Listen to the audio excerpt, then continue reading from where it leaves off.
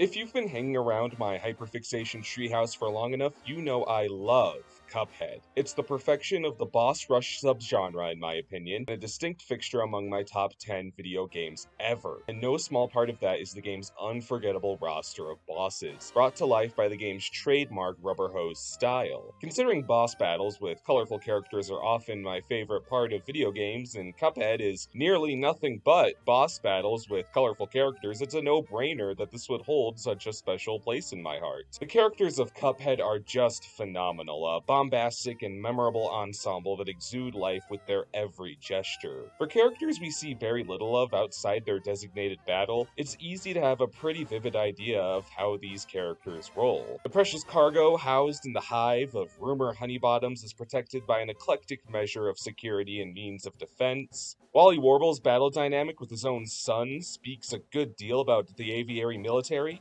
and Calamaria must be incredibly popular considering just how many sea creatures are rushing to her defense, and hey, who could blame them? No small part of the delight of Cuphead is the smorgasbord of fun characters, each one with a totally unique encounter and method of success just awaiting behind the gargantuan amount of art, characterization, and design Studio MDHR has put into each one. What stands out to me the more I consider the matter, though, is the fact that a boss rush particularly suits Cuphead and his ink and paint influence directly because a distinct confrontation to this effect is surprisingly the groundwork for most classic cartoons. Level with me here, certainly not every single cartoon follows this principle, but certainly enough that you could devote a subgenre to fall into what one could call fight cartoons. The distinct premise of two conflicting characters having a simple reason to quarrel and using all their cartoony wiles to get the better of their rival. Just take a moment to recall how many famous cartoon duos are founded on sheer animosity. Mickey and Pete, Bugs and Elmer, Tom and Jerry, Popeye and Bluto, Bugs and Yosemite Sam, Droopy and the Wolf, Bugs and Marvin, Wiley and the Roadrunner,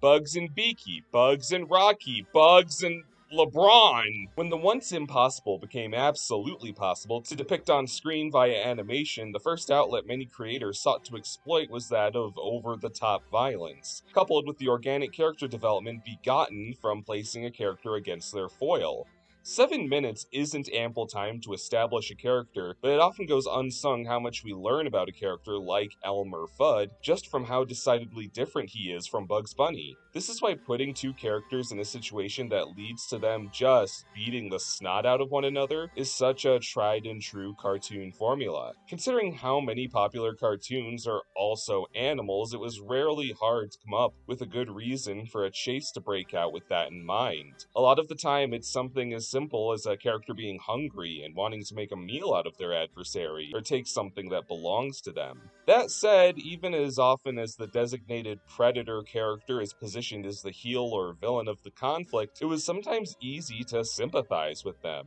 especially if they're the sort to get defeated over and over again. I've noticed a slight reclamation of the more villainous side of these conflicts recently, like a whole generation of kids just got sick of seeing Sylvester get humiliated and mutilated time and time again just for experiencing the same hunger we all do. I think it's actually a testament to how expressive and memorable these characters are from either side of the conflict, that no matter how clearly the character you're supposed to root for holds that position, it's not hard to view the whole cartoon from the point of view of the loser. At a certain point, it feels more like the characters chase each other out of obligation over truly persisting tension, and the notion of rivalries such as these evolve to resemble sort of a frenemy relationship, which has become a common metapath, taken most literally with Ralph Wolf and Sam Sheepdog, who clock in and out of their vocations as a predator animal and a guard of the prey, and outside of working hours have a cordial relationship despite the cantankerous nature of their working dynamic. Even the creators of these cartoons, as evidenced by that very complex, have grown to feel that every character to endure insane cartoon violence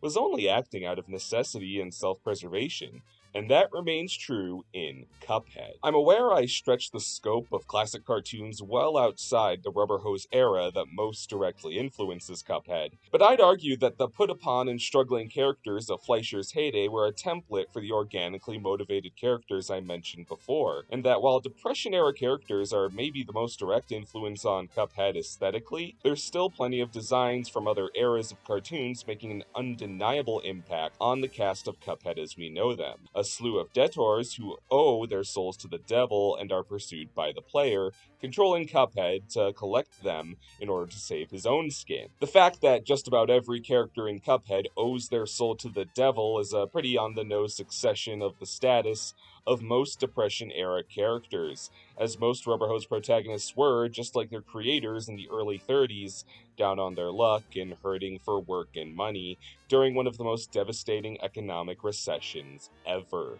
Most characters acted out of desperation and paid a price for their gamble, just like many people during the Great Depression, and just like the bosses fought by Cuphead and Mugman. We never see explicitly how or why these characters wound up indebted to the devil, but their rich environments and tactics of battle leave plenty to the imagination, while also suggesting a good deal. Many of the characters are surrounded by contraptions and weapons, or fantastical powers, which I always imagined were the spoils of the devil's resources for which they owe him. There's no doubt left as to what each character's passions, endeavors, and hobbies are thanks to the expressive animation and detailed surroundings. It's easy to imagine how a sizable loan would benefit them. I'm sure many denizens of Depression America would give a good deal for the theatrical dressings boasted by Sally's stage play, or Baroness von Bon Bon's decadent palace in Vanguard. The Netflix adaptation of Cuphead does a good job fleshing these motivations out in an acute detail.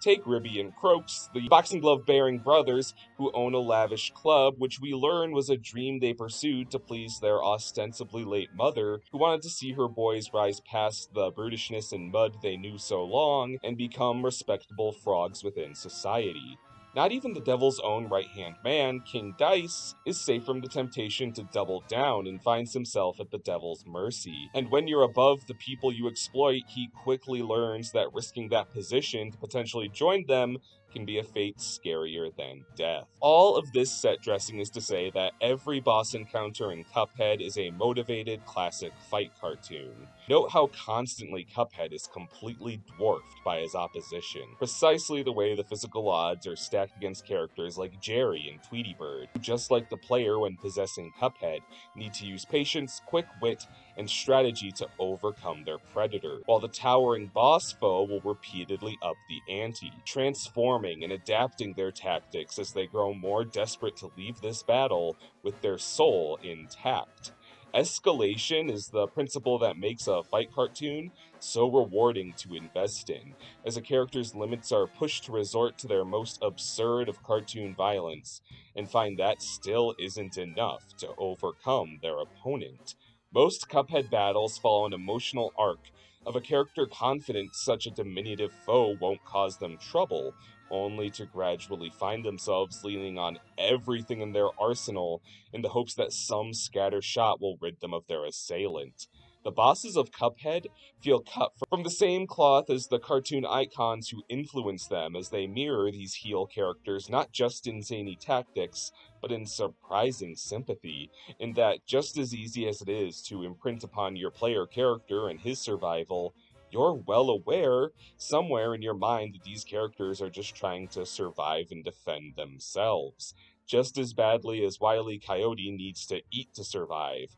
Every boss in Cuphead has their soul at stake when confronted, and as amazing as it feels to finally outsmart your foe, after learning and inferring so much about them, it's hard not to feel a bit sorry for them. Of course, everyone wants character designs in their game to be memorable and endearing, but as a kid who sympathized way more with Waddle Dees than was productive for someone in the role of eating them, we've all experienced when a design is so endearing we don't want to stomp them into Koopa dust, just as we've all sympathized with the hungry beast of prey in a chase cartoon. And it's this weirdly specific but resonating twist of these two experiences that makes the Rogues Gallery of Cuphead unlike any other. Considering the sheer volume of video game and cartoon references in Cuphead, I can only imagine that this was a feeling at least somewhat shared by the talented people who made the game, whose passion and efforts can be felt through every character's inventive, determined, if not ill-fated endeavor to survive over Cuphead. I mentioned before that as the perspective of cartoons grows more meta, we've seen these classic rivalries perceive their dynamic as coworkers, necessary evils, or even reluctant friends. Something very earnestly brought to a head in Cuphead's good ending scenario, where he saves the souls of every rogue he's encountered after beating the devil, and goes from the hunter of Inkwell's Deadors to their hero. Every opponent Cuphead defeated before, no matter how sinister they are in or outside the realm of battle, how much or how little they'd get along, have a moment of shared freedom from the devil in a way that feels downright therapeutic, like wish fulfillment. And maybe if Tom, Wily, and Pluto received the same compassion, they'd join together too, as if the devil was the very thing causing the world of cartoons to be a violent hellscape. But the more I think about it, I wouldn't have it any other way.